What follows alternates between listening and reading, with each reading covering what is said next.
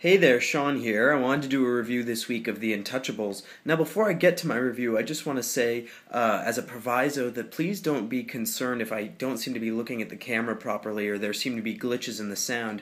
I'm doing a very interesting process today, recording this video, again, unedited, unscripted, and first take, like all of my film reviews, on my iPhone as opposed to on my computer, where iMovie doesn't seem to be working. Though this review is still of The Intouchables, it might have a couple flaws that will require the review to be untouchable on the web properly, so forgive that pun and let's get to The Intouchables.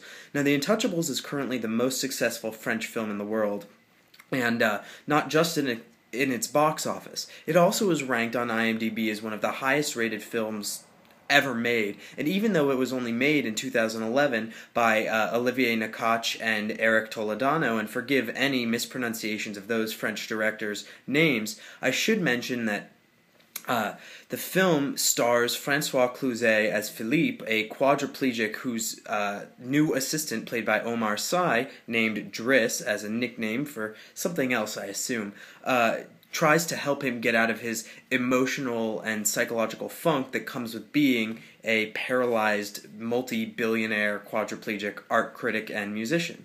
Now, The Intouchables has been one of the most successful films critically as well, touching the hearts of people all over the world, and being France's submission to the Academy Awards this year, not only for Best Foreign Language Film, but also for Best Picture, where they're hoping to get a big run out of this film, which seems to be touching people's hearts. Now, I saw The Intouchables a couple weeks ago with my friend Aaron Winkler when it opened in San Francisco, and I have to say that its reputation precedes it. People recognize it as not only a film about disabilities, much like Ben Lewin's The Sessions, which I recently reviewed, but also Jim Sheridan's My Left Foot, in which Daniel Day-Lewis had to fight through cerebral palsy to win an Academy Award for Best Actor. And while Francois Cluzet's performance here as Philippe is more quiet and subtle and not quite the focus of the film, rather than Driss in Sy's performance, I will say that the creation and the attention to disability in The Intouchables is far more impressive and a bit more, not severe exactly, but mechanical, medical, personified in medicinal and doctoral techniques. How do I explain this? I should just say that The Intouchables, while it's not a procedural or a medical drama, does deal with the actual emotional roundabouts of being someone with paralysis, rather than someone who uses their paralysis as a springboard for an idea. Since the focus is not on the man with quadriplegia here, but rather on Driss, The Intouchables takes a subverted perspective not only on the idea of having a white protagonist, which is substituted by Omar Sy, who, while I don't know his ethnic background, is a French actor of color, and takes his performance as Driss and centralizes it in a way that most mainstream film does not. For that reason, The Intouchables has been hailed by critics and by audiences alike as a particularly unique picture, when actually, for me, in terms of its filmographic style, it represents sort of a play-by-play version of any comedy or comic drama about a man with their disability. Now, that's not to say that The Intouchables isn't a deeply humanistic film, but Toledano and Nakache, outside of their incredible casting, have created a film that takes its wit and its pleasure in the use of exchange between Philip and Driss, rather than taking its pleasure in deep, humanistic drama. Now, the film does fill itself with pathos, but some of it feels trite or melodramatic. There are scenes in which Driss starts dancing in front of Philippe while he's caretaking him, and Philippe, obviously unable to move, feels sad. So how does Philippe, who can't move his legs and dance with Driss, pay Driss back? Well, they go skydiving, and Driss, who is a poor, nearly homeless citizen in France, ends up being swept off his feet by the glamour and the wealth and the total, happy-go-lucky attitude of this man with his disability. The Intouchables, if I had to give it a rank of some kind, might not be one of the best films of all time because of this trite attitude that comes dramatically with the territory of disability, homelessness, issues and disparities in France between people of color and white, wealthy critics of some kind, the intelligentsia versus the lower than bourgeois, working or blue-collar class of France is a major subject of The Intouchables. Toledano and Nakache, who also wrote the script here, show themselves to be excellent directors of pathos-filled,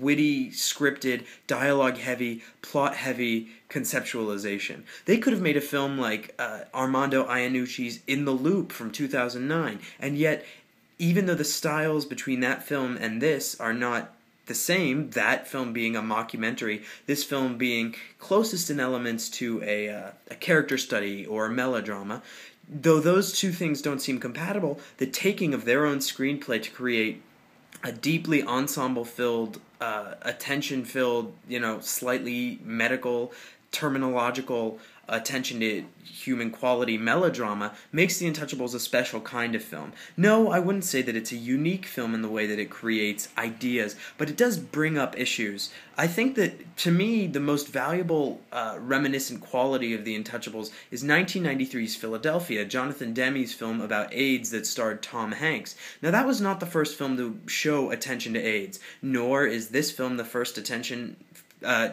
film to show attention critically to disparities between the upper and lower classes of France, and especially between people of color and the white class of bourgeois Paris.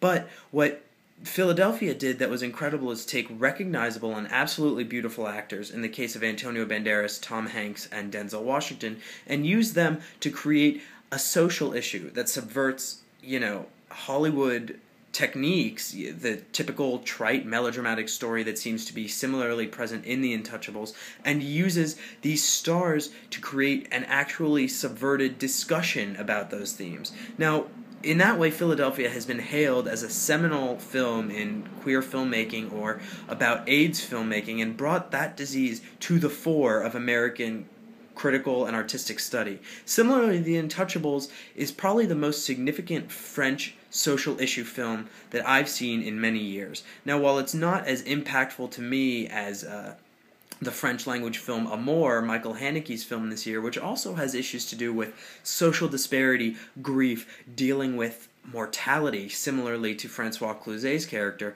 The Intouchables takes these stars and its melodramatic identity and actually subverts the class drama that it seems to be, or appears to be, and has made it so popular. That being said, one of the things that is more important than Toledano and Nakache's sturdy direction are the two central and excellent performances by Omar Sy as Driss and Francois Cluzet as a man relegated to a handicap. Now, Cluzet, who got his start many years ago and has become a Parisian legend, has recently come to my attention as the star of films like Tell No One, Guillaume Canet's excellent thriller from 2006. But here, as Philippe, he brings such a wonderfully quiet, massive dignity to his role, sometimes going between the stuck-up critical artiste and the musical avant-garde supportist, or the tongue-in-cheek, cigarette-smoking ne'er-do-well that is Philippe's younger sense.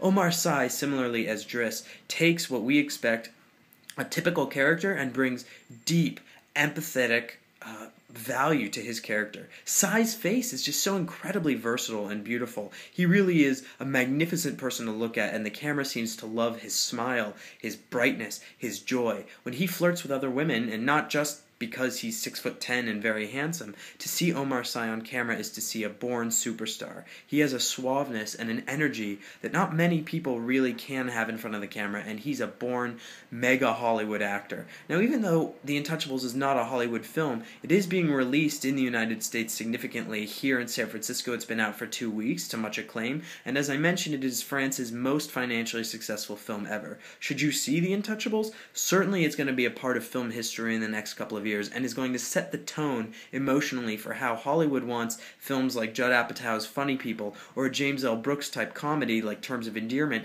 to come to the fore of American cinema. The Intouchables not only takes the social issues of Paris and excellent performances by Francois Cluzet and Omar Sy, but also takes good direction and a James L. Brooksian type comedic identity and brings it to the fore of the film. You should see Intouchables, and thank you, Aaron Winkler, for coming with me. Hope this review, which was shot on an iPhone, seems to do okay. All the best.